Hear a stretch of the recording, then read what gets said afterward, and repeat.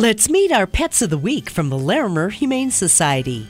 Tucker is a 9-month-old Chinese Sharpeis with forehead wrinkles to die for. This cute little guy's had a pretty rough time for one so young. His owner surrendered him, and now he's looking for a new place to call home. He hasn't gotten all the chances for socialization he deserves, so he's shy around strangers and doesn't get along very well with kids or cats. However, if you take your time with this little guy, he'll warm up to you and become your new best friend. If you have the space in your home and heart, Tucker could be the perfect new companion to brighten your life. Tucker's adoption fee, $200.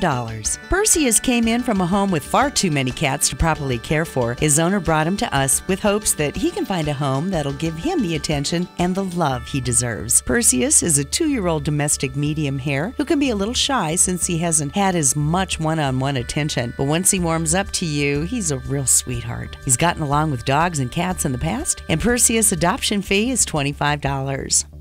Tweet is a 5-year-old parakeet who came in under owner surrender. His previous home had other animals that didn't get along with birds, so he came in so he could find a new place to live where everyone would love him. He's a friendly little parakeet who'd make a great addition to your family. He also has a couple other parakeet buddies, Chirp and Squeak, who'd love to make a new home with him. Tweet's adoption fee is $15.